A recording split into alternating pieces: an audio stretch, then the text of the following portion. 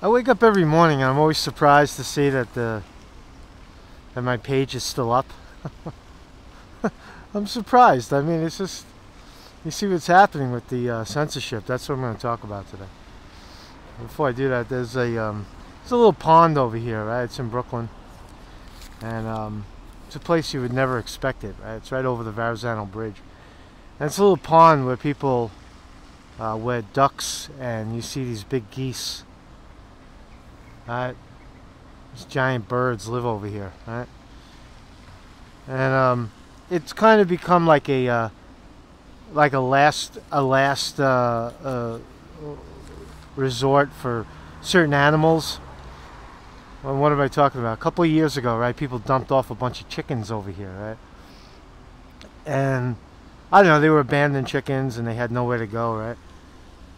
And these chickens survived in the cold outside in the winter almost the whole winter. They almost made it. There was like 5 of them, and I don't know what that story's about, but I come over here a lot. There's not a lot of birds right now to see, but it's kind of like a sanctuary for abandoned animals. You see rabbits too. Sometimes you'll see a few rabbits hanging out. People throw their pet rabbits outside. What the hell am I talking about? I don't know. So this business of censorship, it's getting bad. It's getting bad, and here comes Conte to save the day. I'm going to save the day. I'm going to save the day. I usually come at things from a legal perspective because if you guys been following me, some of you have, from the beginning I was a guy who fought a city municipality from a legal perspective, not only from a perspective of exposing as a whistleblower, but also from the perspective of discrimination,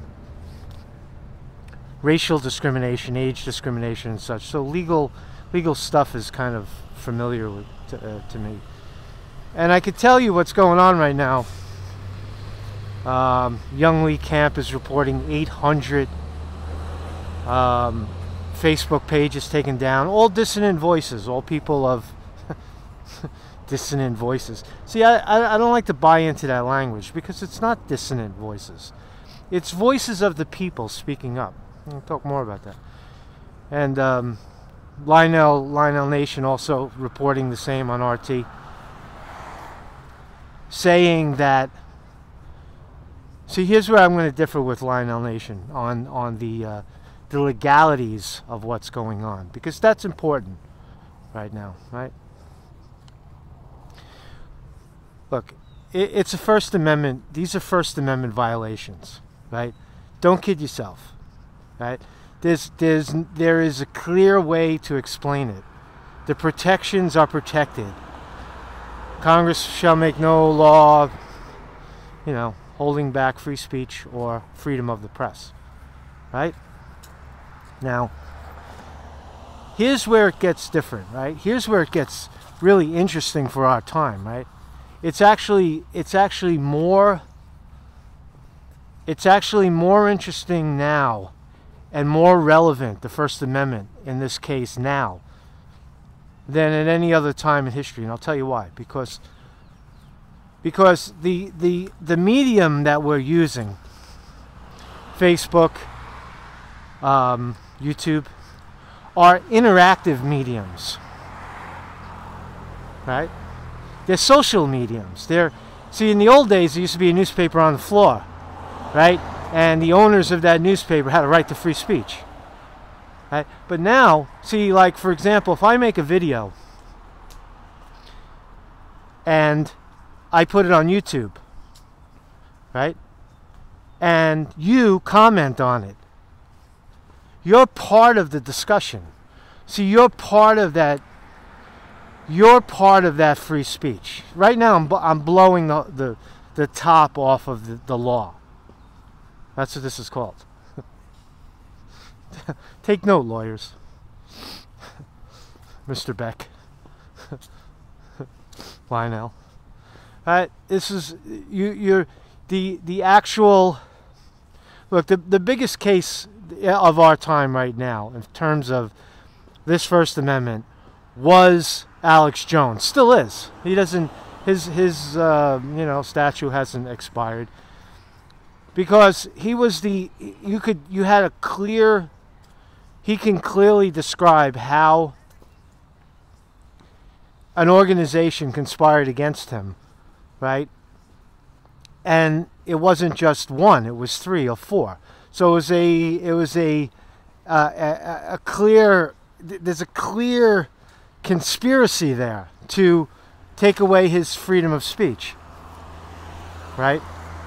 It was clear. It is clear, right? And that's because of, again, the monopoly, right? You guys, I mean, let's say it 500 times, oligopoly, monopoly, right?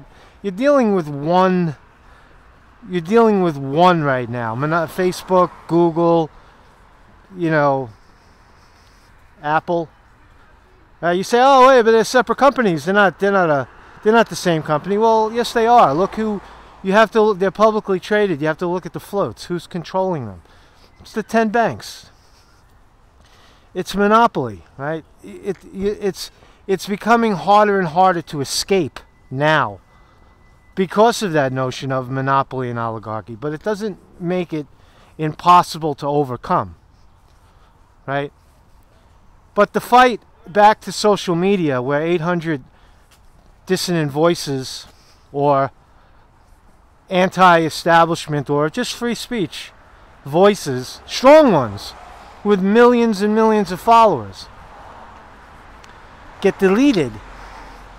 And when does it happen? Right before the election, right?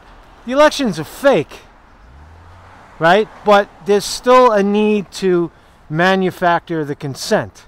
Because when the election is stolen, which it will be, it always is, and you get this, that's a cool truck, right? It's got some graffiti on it.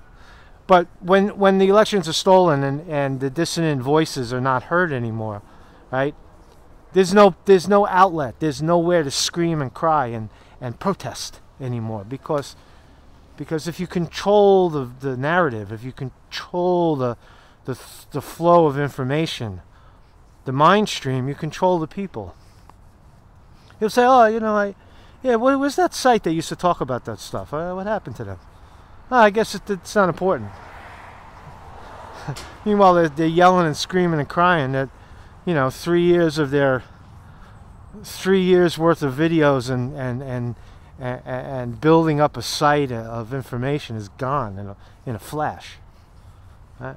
It's a violation of the First Amendment. Right? Because the people have a right to congregate and speak up. This idea that for some reason there needs to be another Bill of Rights, a online Bill of Rights, that's bullshit. Don't go there. It's all in the First Amendment, right? All someone has to do is challenge, lose, and work it up to the Supreme Court and fight it and win it there, and then that decision can be leaned on throughout. That's how the law works, by the way. Supreme Courts are appellate courts. At least it is in our country. The Supreme Court is not a court where you go and you try a case. It's an appeals court where you've lost at the local level, you've lost at the state level, you even could have lost at the federal level. And you're challenging now for maybe the 3rd or 4th time. In the case of, the People versus Larry Flint, which was one of my favorites. There's so many other ones, but that was an interesting one, where Larry Flint, he did a graphic of, that very, very foul and vulgar about Jerry Falwell's mother, having sex with, he wanted to fuck Jerry Falwell's mother. It's outrageous, right? The guy's a pastor. But he was able, even in that extreme, he was protected, Larry Flint. He was protected by the First Amendment. See, we don't want to scrap the. You know, people that want to go around, we don't want to scrap the Constitution. Right? The Constitution works. The Constitution of the United States of America works. Right? It was written by rebels, radicals that fled England and other places too, Holland, the Dutch. Right? They came here and they established this Bill of Rights with amendments, right? And we don't have an interest in scrapping that. We have an interest, and don't buy into that. You know, that's the mainstream media narrative. That the effort is too big. There's nothing you could do about it. It's too far gone. No. First Amendment. That's that old thing now. That doesn't apply anymore. No. See, we've come. No, you see, you haven't been paying attention. See, the First Amendment doesn't cover that because we own the company, and that the company is. You're not allowed to have. You can't. You're in our turf. You can't speak. Why? You want to speak on our turf? No, you gotta get your own turf and speak. Right?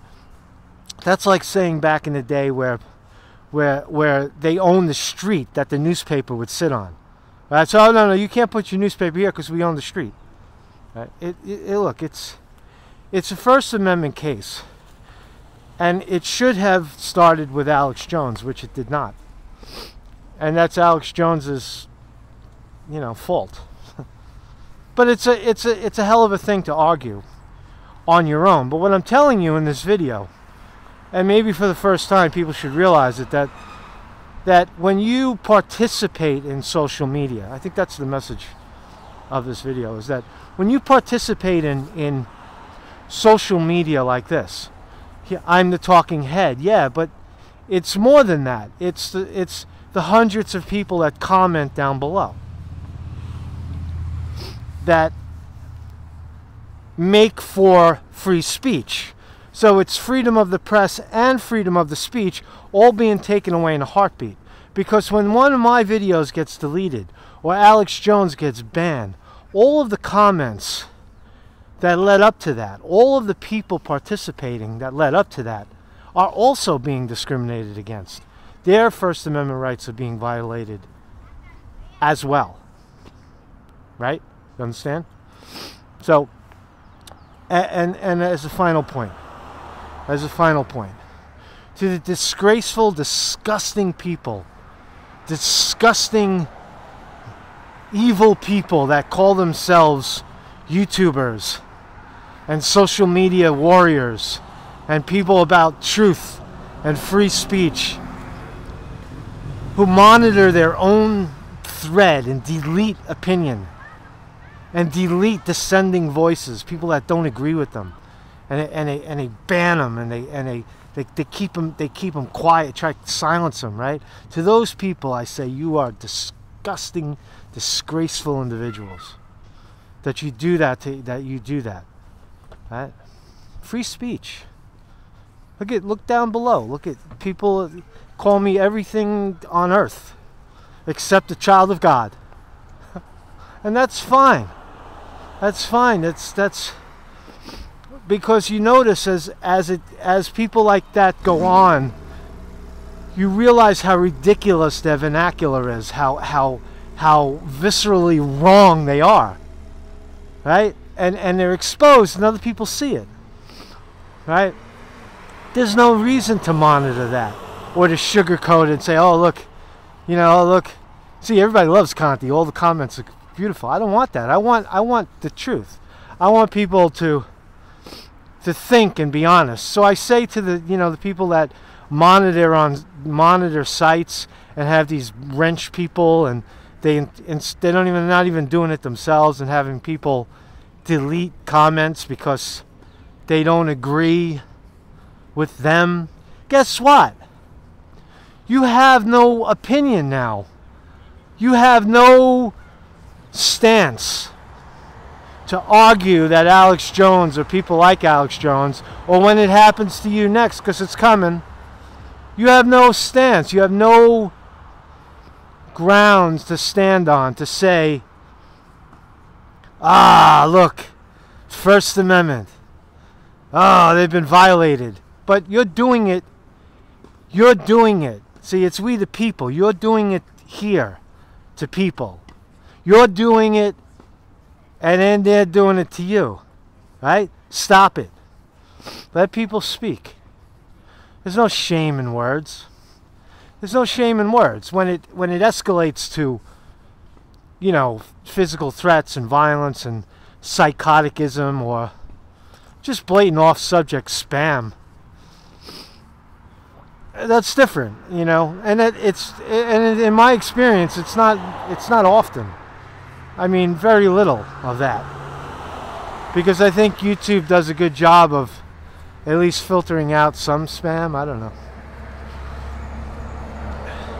But don't participate in that. Don't call yourself some kind of truth teller, and then you choose what is truthful because you have this little power. See, that's where you really measure a man's character, or a woman's character, or a human being's character. It's not when they're nobody and they're trying to speak. It's when they have just this little bit of power. You give someone power, and that's how you figure out who they really are, right? You give them a little power, and they take that power, and they're on a power trip, and now they're trying to silence you. See what I'm saying? So again, First Amendment. That's where we are right now. It's very important because we're living in, you know, the monopoly that the banks have us by the testicles, right? Banks own they own the stock market, the float. They're controlling so much. You know, they got all the politicians. They got the globalists, other countries. Everybody who's invested in the U.S. markets are controlled by 10 banks. There's the enemy. I mean, I say it over and over again, but maybe someday people will realize that's where we're at right now. And the challenge on free speech is very, very important, because once that's gone, you know, people are really, you know, it's Orwell. It's George Orwell's Animal Farm. They keep changing the rules, changing the letters of the you know, adding a word or a meaning. They distort the meanings of the Constitution, of the amendments, of certain laws to favor them.